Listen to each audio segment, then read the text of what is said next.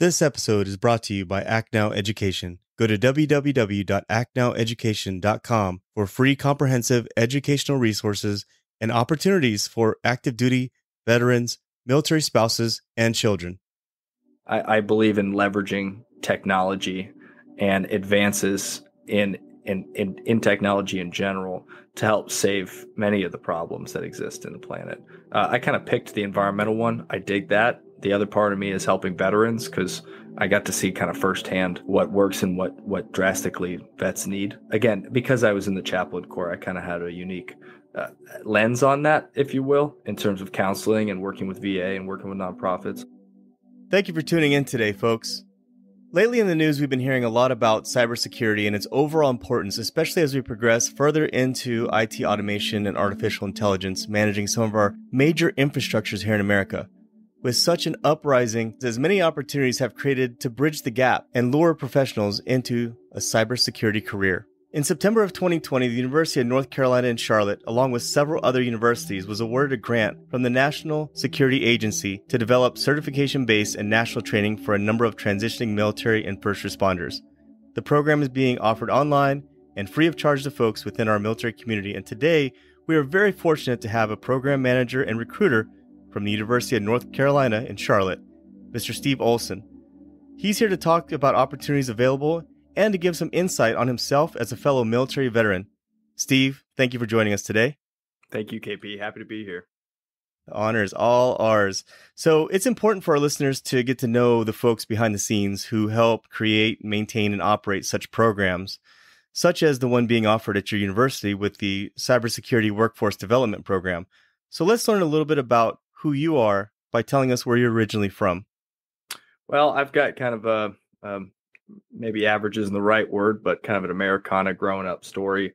Was born here in Carolina, and dad was a salesman. Mom was a teacher, moved up to Chicago, and then spent most of my life growing up in Naperville, small suburb, and now pretty big suburb outside of the city. And I kind of found my way back to Carolina by joining the Army and got down to Fort Jackson, and then ended up going to college in the mountains of Carolina and have just stuck around ever since. I love it down here. I miss the deep dish pizza and the sports up in Chicago, but otherwise I'm pretty happy to live in North Carolina. Yeah, I'm very familiar with Chicago. When I saw Naperville on your LinkedIn, I was thinking, was that Naperville in the Carolinas or was it Naperville in Chicago? So yeah, I know what you're saying about the deep dish pizza there. I much love it every time I travel through the city of Chicago. Gotta have it. Gotta have it. Gotta have it. And at what point did you decide to join the military, and what was your overall motivation? Well, I've got an easy story there. I always wanted to serve my country, and it seemed like the right thing to do. I was the first one to join the Army in my family for a while. It was a lot in Air Force, Navy, and I walked into a recruiting office, and I had a recruiter ask me what I like to do. It was a real simple question, and I said, I like to go to Young Life and youth group. I'm pretty involved with my church, and I've always wanted to shoot a gun. And he said, well, we got a job for you. And so I was a chaplain's assistant immediately. And that was the only job I did in the Army and loved it. But it was a really cool way for me to be able to take my skills, or at least my interests, when I was growing up in youth group and giving back to the community and working with nonprofits, and be able to do that in the Army, though, in a much different capacity. Yeah, that is a much different capacity for sure. And so how many years did you end up serving in the Army Reserves, and what was your rank when you decided to separate? I came out as an E4 and served 8 years in the reserve. Had a great time. I think the coolest thing I was able to do, and for a while I was doing mostly religious support, but I got really involved with ASSIST and ACE. I used to be called, but the Applied Suicide Intervention courses that the Army was offering. And went to the coursework to become a teacher of the course and to assist in teaching that workshop. Civilian clothes. You've got officers enlisted. They changed the name of this course kind of frequently. When I was in, it was called Assist, but it was really cool to kind of learn more about that and be able to be a part of suicide intervention training in the Army. And through that, I got to know a lot of nonprofits, veteran transition groups, and the likes, especially in the Southeast. But it was a great experience. It was, I'm glad I did it. Yeah, so would you mind sharing your experiences on being a reservist and a full-time college student as well as a part-time employee? I know that I can relate to what that's like myself. I started out in the military in the National Guard, enlisted.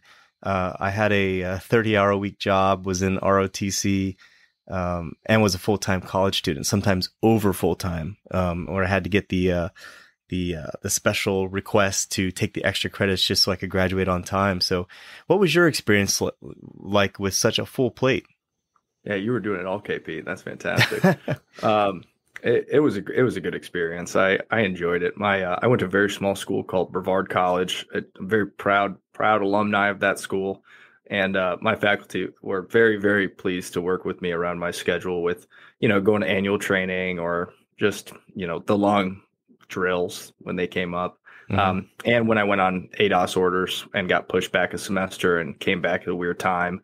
Um, they were great to me, and I worked for Wells Fargo and a couple other jobs. I worked at a toy store. I was a normal college kid, really, just kind of had a few part-time jobs and tried to balance it with work. But I thought it was great. I kid you not, KP, you wouldn't believe me because the school I went to is in a tiny town.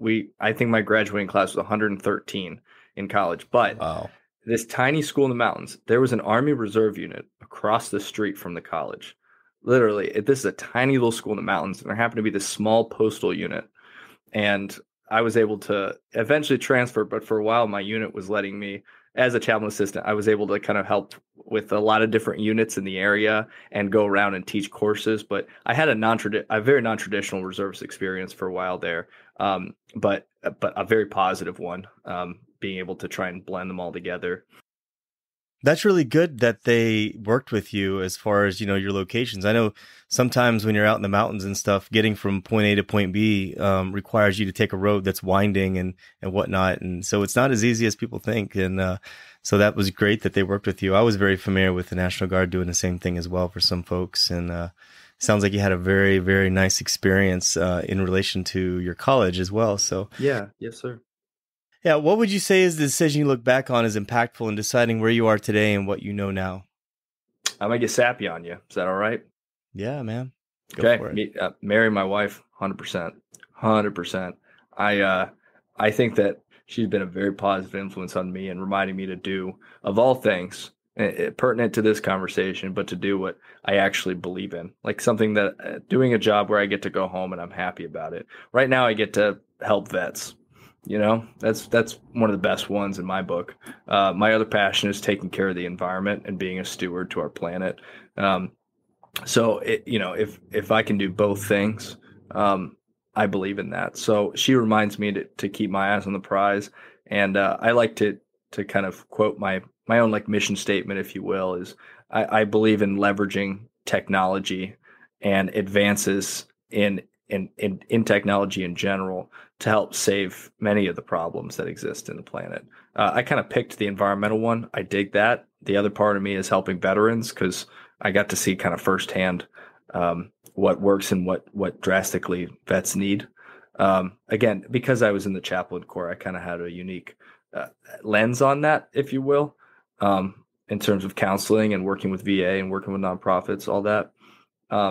But I think my wife has been a good influence on that and keeps me on the path where I continue to work jobs that I believe in and I enjoy. So I think that I think in cyber too, I think there's opportunity to do that as well.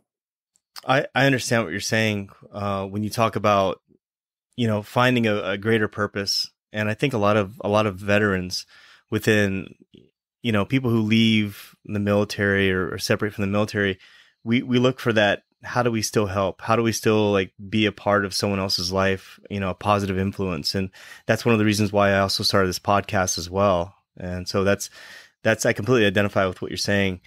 In your current position at UNCC, you serve as a program manager and recruiter. Could you tell us a little bit about the cybersecurity workforce development program and some of your responsibilities in your position right now? Sure, absolutely. Well, I guess if you don't mind, I'll first tell you how I got in this job. So I was already working at the college. I was doing all sorts of stuff in waste and recycling and energy. And Hmm. I saw that they were looking for somebody that had been in the military, who spent some time in higher ed, and was comfortable with computers, and was, for lack of a better term, a geek that can speak. They didn't say that, but that's kind of one of my coined terms, you know. And I, for some reason, fit that bill, so I hopped on this contract with the National Security Agency and worked for the college, and it's great. So, in a gist, our program started through Purdue University up in Indiana, and they had a few other universities jump on and partner those with faculty that specialize in artificial intelligence, systems administration, digital forensics, some of the hot topic cybersecurity fields, and together we all built a completely remote, completely online, 6 months to a year, depending on whether you're how many classes you're taking. I can get into that later, Hmm. but a program that gets vets and members of the first responder community the industry recognized cybersecurity credentials that they need to land an entry level job, or if they've got other degrees or some experience coming out of the service, even a mid-level job and beyond. So in a sense, we have a lot of different certs that we offer, but unlike a lot of academic programs, and there's many great ones out there, we're funded with a federal grant. So it's not free because you use your GI Bill or whatever tuition assistance. This is a grant funded opportunity that's remote, asynchronous learning. It's very new, very exciting to be a part of, and we're excited to see where it's going to go. Yeah, it's very exciting to see that there's a lot of push for folks to get into that, because the cybersecurity field can be kind of scary for non-IT folks. So would you say that this training is for non-IT personnel as well as seasoned IT professionals? Absolutely, sir. Yeah, I'd say it's a little bit of, we have so many various situations with our students. The program was not designed with the idea that it would be for IT professionals necessarily. We welcome them. They bring a breadth of knowledge coming out of the field, but in a way, we've designed it to be for those that don't come from IT just as much. That's not to say our program isn't rigorous, but we're kind of poised in a good position at our program where even if you don't have IT experience and you come into the program, it is going to be difficult for you, likely, but very doable if you set your mind to it. We're poised in a situation where our measure of success, because we're grant funded and because I think we just believe in it, that our students have to pass their certs. So we've designed a program, and our faculty have designed a program that everything is geared towards helping them succeed. We've got tutors, we have a virtual lab manager, we've got a lot of great professors that are open to help one-on-one. So I would encourage those, and a lot of my students that have already gone through the program are not coming out of IT, but are coming from a military background or law enforcement or something like that. They've got the skills. They're determined. Once they set their mind to something, they know they're going to do it. They're able to keep their time and organize themselves in a manner that's going to make them successful. And often they're pretty patriotic. And a lot of these jobs in cyber are kind of going down that road. So I think that out of all communities, the military community is a really cool one. It's kind of like a no-brainer. I could throw you a million articles that say, take a vet, no IT experience, get them cyber creds, and they're going to be very successful. I mean, that's been common with a lot of Fortune 500, state, local government. So that's a long-winded answer, KP, but I want, the people listening to know that having an IT background is great, but if you're not sure that you're able to do it, our program has an IT assessment that we have at the beginning to give you an idea of what you're going to learn. So yeah, I just don't want people to be discouraged if they don't have the IT skills already. We'll teach them. Yeah, it can be very intimidating, but I mean, even yourself, you came from a non-IT background and transitioned over into where you're at right now, actually running this and maintaining this program for the university. So, I mean, you speak from experience as well. So that's huge.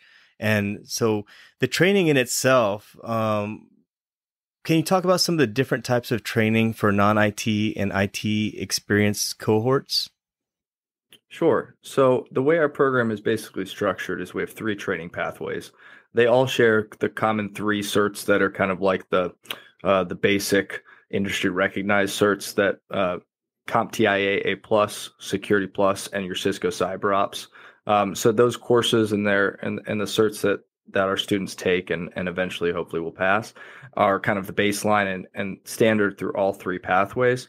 But our three pathways of digital forensics, systems administration, and artificial intelligence, they all have kind of different elective courses that you take. So your final three courses might look a little bit different.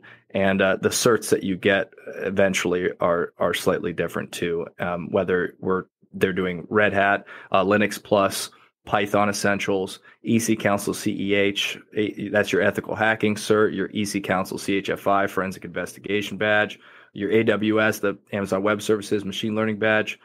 I mean, these are really good exams that they are working up to. Some of them costing more than $1,000 just to take, that we cover the cost. There's different fields for those that are interested in different aspects of cybersecurity, but we make sure that all students have the basic general understanding that's standard throughout our programs. Would you say that this program is more of an intermediate level endeavor or something new to the field? Something that someone new to the field could start with? Someone in the field could definitely start here. I like to be realistic with prospective students. I'm not interested in trying to recruit people that aren't going to be successful or aren't going to be a good fit. Mm-hmm. But I think it's about being determined and getting the certs that you want. Cyber is one of the few fields out there that you can get a job with the right certs in lieu of advanced degrees. Now, that's not to say there's a substitute for getting an undergrad. I would encourage many military transitioning members to get their undergrad as well. I think that it's helpful, and especially for certain federal jobs, if that's the route they want to go. But I think we're poised to be in an industry where certs are everything. Mm-hmm. And even having a degree in cyber or computer science, but you don't have some of these cyber creds, it's going to be tough for you to get that job when you have companies that are saying, I need X, Y, and Z. And those X, Y, and Z certs are what you need to do. So, I think it's really about how determined and willing people are. But I think it's a field it's growing, and we already have KP. We have, I think I checked this morning before I went on this podcast. There's 491,000 cybersecurity jobs that are currently unfilled, vacant, wow. Mostly due to a lack of trained personnel. So these are good paying jobs, and they don't require 8 years of schooling. You mentioned not coming from IT. I went to school for environmental science and then GIS and spatial analysis and environmental assessment. And that's how I got into the world of computers and data analysis, spatial analysis. There's a little crossover into cyber, not a whole lot, but my field, I kind of joke with some of my students when I go through kind of like the timeline and the certs they can get, and here's what the jobs generally pay in these sectors. And then I look at myself in my own field. It's like, oh, I think I need a PhD to make close to that, if I can even do that one day. So I think it's a great opportunity for those that are don't have an IT background. They want to get some certs pretty quickly, but there's no substitute for being a lifelong learner. That's a long answer again, KP, but hopefully a decent one. It makes a lot of sense. So could you walk me through who would be a great candidate for the 4 tracks within cybersecurity? So, it's tough to answer exactly who would be a great candidate. I think that those that served in the military for, let's say that 8-year mark or 10-year mark where, they're getting out, but they aren't quite at retirement, or maybe they want to transition into the federal or state sector and kind of round out their retirement years with a job that's going to be, admittingly a little bit better work-life balance. And, I think that's a great fit for them. I think those that are retiring from the service, that are, looking at their pension and they're happy with what they've got, but they still want to give back to their country, their community, or they just want to, supplement their income. I think it's great for them. But, it's great for the guy who was an 11 Bravo, spent 2 years in, he's coming out, maybe as an associate's, maybe not, and he's not sure what he wants to do, but he likes computers, he wants to learn more about them, and he wouldn't mind a pretty good paying job. So, the answer is a lot of situations would be a good fit. Yeah, I guess it varies for just about everyone out there. So what was the route that you took? In terms of like my transition and kind of getting into the workforce? Yeah. Well, I taught high Yeah. school, KFE. I didn't know what I was going to do. So I did this program called Troops to Teachers and Teach for America. I kind of double dipped in both programs, but my route was if before before I learn it all, why don't I learn how to teach it? I've heard the saying before that you learn most by teaching someone else. You gotta I found myself teaching high school science, and there'd be times where I'm Googling stuff before my lecture, and but it's crazy how quickly you learn stuff and it ingrains in you when you have to teach it to 35 kids and also monitor cell phones and everything else. Um, this isn't necessarily my path to everything. I don't know where my path's going to lead next, but what I have learned is that leveraging technology is the way of the future, and it's integral to everything that's related to job security and for the way business is running. My classroom was completely integrated digitally, and everything had to do, my students had laptops, and it's a lot easier in my opinion to leverage technology, especially with young students and young service members, anybody really, than to try and fight it. I think for a while I don't mean to get into a topic of education. This is all education, right? But it's hard to fight the cell phones, the technology, but Right. these young students, KP. I mean, this generation, I don't know what the generation is now. I think I'm a millennial, the next one's Z or X. Z. I think Hmm. Z. And they're so good with their phones. And some of the students I met, they're not so great with typing. They're not, but but they pick it up quick. They know the stuff quick. I mean, in some ways they were too smart and they could get around, some of my digital assignments. But the point was that this is the future. And when I got to my next job at the college, it was originally a waste and recycling job, and I quickly started to leverage using GIS and a bunch of other software to try and kind of bring our waste and composting to the 21st century. And that's kind of just the direction of everything. So I can speak for the school system, the military, and higher ed, that all of them are getting increasingly technologically advanced. And with that comes cybersecurity threats, intellectual property theft, comes with gaps in your own infrastructure, your cloud system. So the farther we go, the more IT pros, but the more cybersecurity pros we're going to need. So in my journey, to getting to where I am now, I didn't expect it to go this way, but I think that my continuing desire to get more certs and learn more about computers, whether that's cyber or something else. I know we're talking about cyber, but anything that you can advance in computers and your knowledge of them, I think is very beneficial to your career and could save you some money too. The thing that I love the most about your story is that you went from a chaplain assistant to working in cybersecurity for a university. And I like that story because many people think, early on, like, oh, I really want to get into cybersecurity. The military is really not going to help me get to where I need to go.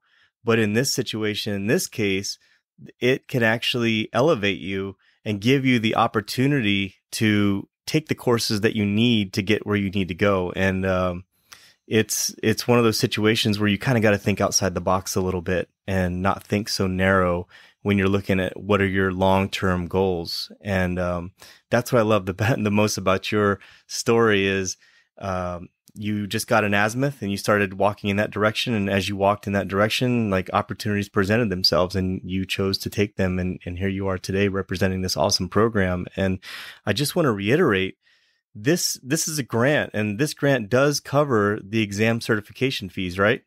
Yes, sir. Yeah. And I appreciate your kind words. Thank you. We cover the cost of 3 certificates out of the program. You can get even more than that. So you can do our program at no cost at all. But we've kind of designed that for 2 reasons. One, a lot of our students come in with their A+ and Security Plus, not too many, but a handful. So by doing 3, we can offer it to more students. But part of it is also to kind of encourage our students to have a small bit of skin in the game, if you will, a very minor investment. If done correctly, the students get to choose the waivers that they want to use on their certs. So, I mean, you could be looking at maybe if you don't have any certs at all, maybe paying for 1 or 2. If you choose to, it's optional. And in a year program that could lead to a better job, you're talking about a few $100 investment. So and again, that's optional. But yeah, Yeah. we pay for the tuition and the certs up to 3. That's pretty huge because I know a lot of times they offer the training for free, but then the certifications you have to pay for. So this is pretty awesome. And then the types of jobs and salaries and titles. I know you briefly went over them, but what are the different types of salary titles and jobs that are available to folks who successfully complete these programs? No, that's a great question. Straight off the bat, being a security analyst for a small company, it's like let's say you went through our digital forensics track, you got our certs, you'd be eligible to get a security analyst job with a small or medium sized company, entry level, and they generally pay 55 to 60,000 to start. I'm Mm-hmm. speaking more for the Carolinas, really obviously geographic wherever you are. But cyber in general across the nation is a job field where the salaries are commensurate, if not exceed sometimes greatly the median income for whatever township you're living in. So and especially Mm-hmm. in regards to educational equity. And what I mean by that is that there's a lot of fields out there, as you know, KP, that, you make good money Mm-hmm. if you have 2 advanced degrees or you've done XYZ, whatever. But there's not many fields where you can say, if you just have these certs and the skills, maybe even an associate's in addition, that you can be making 60 grand. And the sky's the limit there. So IT support, IT analysts, getting these skills would still be helpful by going through our program. But doing our program and then coupling it possibly with another educational program, maybe a bachelor's degree in computer science or something completely different. You could be a forensic investigator with the state government. And depending on your military background, sky's the limit. Quantico, Langley they're always hiring. I forget, I won't misquote it, but there's a lot of intelligence agencies just in the U.S. alone, and every year they're hiring more people in information security. So there's a lot of different jobs that are possible. Cloud systems administrators too. Yeah, and like I mentioned at the beginning of the show, the job security is there for sure. I mean, it's a growing field, that folks are looking for protection, with their infrastructures, especially online. And how would you say that an IT professional could leverage their experiences along with this training for a career position? I think someone that's already working in IT, whether it's anything from a mid-level programmer to an entry-level technology assistant, I think that they would have a very nice transition into cybersecurity. Whether it be right for them, I couldn't decide. I couldn't tell you. But their computer skills they would already bring in would be really helpful in getting these certs. Cybersecurity is kind of a cool field because it's niche, but the list of certifications that you want to get to kind of get those gigs is not super long. So that transition can be a lot quicker than others. How does one scale this philosophy up after you have some certs and some knowledge and you're making 60 grand a year? Where do you go from there? Well, I think and every institution is different, but one option is to take some of these certs and these classes and transfer them to a master's program or an undergraduate program. I mentioned before, KP, college is not for everybody. Our program is a great testament to that, but it's being a lifelong learner and believing in being an adult learner as well, and always continuing yourself from an educational standpoint, I think is great. And I think once you've gone through college level courses like ours that are rigorous, you're easily ready for an undergraduate program. And if you've already been to one, a master's. I think that you can easily couple certs with degrees, and in addition, certs always are changing. So, I mean, a lot of Mhm. these don't last forever, so you got to renew them, and companies will sponsor that. Many do. But computers and in general, it changes so quickly. The technology changes quickly. So it's something that it coincides well with being a lifelong learner anyways, if you're working in IT, because it's always something new happening, always something new to learn. Um, so being open-minded to that mindset, I think, is helpful. Yeah, most definitely. And Just curious, if anyone listening would like to contact you about this program, how can they get in touch with you or someone from your team at UNCC? Oh, well, I think the best way to be check out our website first, cwct.us. I think it should be linked after this podcast, and they can feel free to give me a call or send me an email, and I think those will be linked as well. But my job as a program manager, recruiter, if you will, half of it is just to spread the word, and then I try and spend time with every prospective student that I talk to. Say, hey, 15, 20 minutes. When can we do that? Let me get you on the phone. Let me see why you're interested in a move to cyber, why you want to take our course, and let's see if it's going to be a good fit for you. That's our goal. We're not interested in anything else except finding good quality applicants that we think are going to be successful. And, we'll do everything we can to help them as they go through the process, but we're all open. I serve on a team, so I'm kind of like the East Coast guy for our operation, but we have project managers that work out of University of Tennessee, Chattanooga, Purdue, and Ivy Tech in Indiana. So we've got a great team. Steve, there's another Steve, Rex, Chrissy. There's 4 of us that work as program managers, but we're very available to talk on an individual level with somebody that's interested. And I can't stress this enough. There is not a correct situation that fits this program. It's not like, when's the right time to start any other academic program. I consistently are talking to retired sergeant majors and guys that did 2 years and got out. I consistently talk to those that had a service-connected disability, and the only kind of work that they really are looking to do right now is on a computer. I talk to folks that, in so many different situations, they're working as a cop right now and they want to upskill in their current job because they want to get towards doing forensic investigation at the state level, or they want to get with the Secret Service one day. There's no recipe for success that is already written for you. You get to write that recipe, right?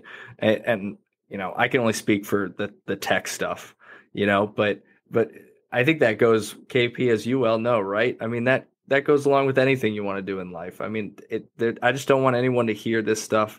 Often, I talk to a lot of people that hear cybersecurity, they hear about IT, and I'm a little embarrassed sometimes when I say, well, I'm not a cybersecurity professional necessarily. I'm a computer guy, I'm a GIS guy, but I'm not a cyber guy. So, I mean, that's not like the answer of how do you get into cyber, but it's kind of like you noted in my story earlier, which is you made it sound better than it really was. But there's a path for everything. And I think just trying to be open to learning more is a great way to do so. But if you have questions about our program, I'm kind of rolling off here, KP. I'm sorry. You got questions about our program, we're more than happy to talk to you. I'm more than happy to discuss how it could be a good fit in your current job, or if it's a way to connect to your next job. And KP, if you don't mind, I don't want to jump ahead of you, but could I talk a little bit about just jobs, like employers and groups like that for a second? Yeah, certainly. Most certainly. I think, and I left this out of my story, and this is probably the biggest, one of the biggest points was I got connected with a veteran organization that, similar to Act Now, but kind of acted in a different capacity. Sheepdog, I'll give them a great shout out. Sheepdog Impact Assistance. They're great. They're an Arkansas-based group, but they got chapters all over the country. But they got me plugged in with them, and they helped. It started with, they kind of had a connection with the unit, and then they invited me to a Spartan run, paid for my Spartan run. I don't know if you ever done one of those, KP, have you?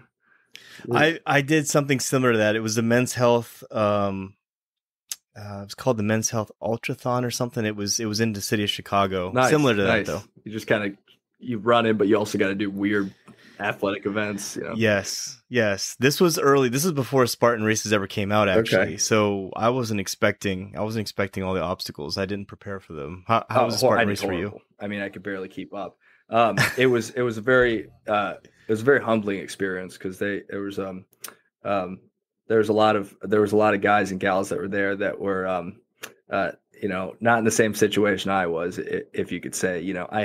I had one or two more legs of my own than some of my buddies that did it, and they beat me easily. They, I mean, there were, it was Wow. really cool to see, vets with all different types of situations doing that. And, but it was also, yeah, I realized I was really out of shape too. Yeah. Yeah, absolutely. Mm. Um, but it was absolutely fun. But anyway, so, getting plugged in with a group, right? KP, I'm sure, I know you're networked and you're connected with a lot of groups that I'm talking about and the like, but, I think there's no substitute for a veteran that's transitioning or just in general for making sure you're plugged in with some sort of organization. That's my personal belief. That it worked out really well for me because they were able to help me with everything from mock interviews, resume prep, talking to people that already work in the field. And it was great for me because I got to still be able to do, and I still get to do it, kind of some of the things I liked about being a chaplain's assistant. And I got to still do that. So I think for some service members, they'll miss some of the things that they were doing in the Army or the Marines or whatever. And getting connected with these groups is a way to further yourself in your own career and probably a way to give back to your community and give back in a way that some troops might miss. At least that was my experience because I got to do volunteer stuff with them, and then they helped me. It's great. So I would say we have partners that we work with in that regard too to try and help to place we're not a job placement group, of course. We're an academic institution. There's my little liability comment. But, we do our best to try and link them up with partners that on a daily basis work with corporate recruiters, work with state and local agencies, regional offices for federal groups, so that we can help the best we can to prepare them to take that next step and get that first job in cybersecurity. With so many possibilities for careers in IT, how do you decide on which field to pursue, especially if many fields might be of interest to you? Well, I think that's part of the reason why all three of our pathways have same common three courses. I mean, those are kind of across the board, kind of must-haves: A plus, Security plus, and Cyber Ops to kind of get into to an entry-level job. Not all, but most of them. Um, but I don't want to be biased about anything. I'm kind of biased towards the artificial intelligence path we offer. I think AI is kind of the future, and that AWS machine learning badge is really cool. But a lot of folks also think cybersecurity and they kind of lean towards forensics. I think because it's kind of a natural mind leap, KP, right? Like you think Mm-hmm. about cyber, I want to work in that. I want to catch the bad guys. And that's cool. There's a lot of jobs where you get to do that, and they want to become a forensic investigator and they want to, find gaps in their own infrastructure and they want to do that. And that's cool. But what I recommend to any students is I could talk here all day, but I think the best thing to learn more about where you want to end up in cyber is to go to some of these websites, not just ours, but like the CompTIA website, the EC Council website, and read up on what these certs actually teach you how to do. And, and I'm going back to the veteran transition group. I think that we as an academic institution, we can answer a lot of questions about what our courses are, where they can lead and all that. And we're building a mentor group within our program. But again, finding somebody that's kind of can mentor and to help you, look through it. Cause I'm not 20 years in the cyber workforce, right? I'm not. I'm a vet that transitioned and got to do some cool stuff to find where I'm at now and makes me hopefully pretty good at my job. But I'm not 20 years in. So I think that there are folks that some in our program, I won't speak for them, but know that answer better than I do, KP. Like I said before, the best thing about you is you came from a field that wasn't exactly lined up to be, where you're at right now. So I think that's an awesome thing. And so I always try to entice people to diversify their education and their skills, even if you're considering going into something, because a lot of those things that you learn, whether it be in project management, or like what we're talking about here in cybersecurity, you can take that to almost any industry and apply a lot of the lessons that you learn. Oh, yeah. So that we just wanted to touch on that real quick, that I doubled down on what you're saying about that. That's extremely important. So this could be a game changer for you as far as who you are within your team or within your department. Yeah, absolutely. Sometimes when you've got two different kind of skill sets, it can do even better. even landing that job or in itself. I think, KP, you don't have a fact checker. One day you might have one on your podcast, but pull it up on what I'm saying. It'd be kind of fun to do, like Joe Rogan has. But I think that in the last like 10 years, again, I'll paraphrase a little bit, but acceptance to medical school is higher for those that have a humanities degree than those that have a science undergraduate degree. I mean, think about it. Normally you think, go pre-med, go biology, but those that have like a history degree or poli-sci have a higher acceptance rate with similar GPAs, because the field is already oversaturated with those that have that. So, and IT is maybe not one of them, oversaturated with computer science people. They're drastically looking, or excuse me, they're I'm losing the word, KP, but there's a million vacancies and there's a huge workforce gap, if you will. Yeah. In finding people and it's that growing. are trained. Yeah.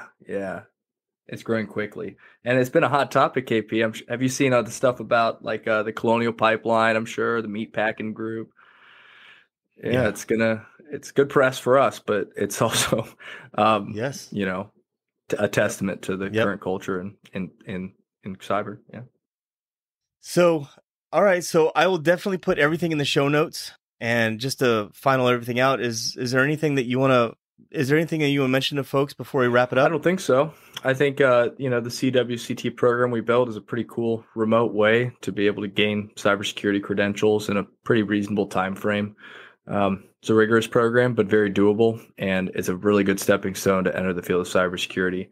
And our goal is the same as yours, to better yourself, and for us to do anything we can to help you better yourself in your career. That's really it, KP. I'm so very thankful for having me on this podcast, and I'm excited that the morning formation is going to be an avenue for folks to be able to enter cyber for this series, right?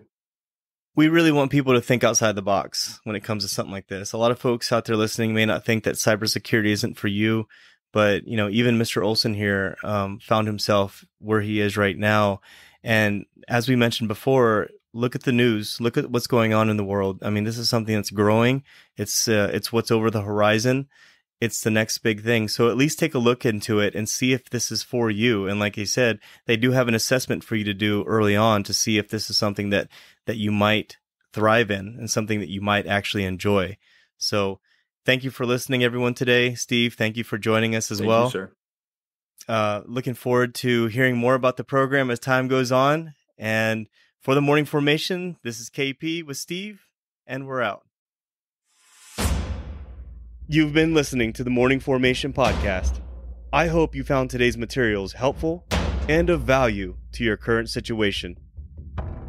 You can connect with me on Instagram at the_morning_formation_podcast, or you can connect with me via email at theformationpodcaster@gmail.com.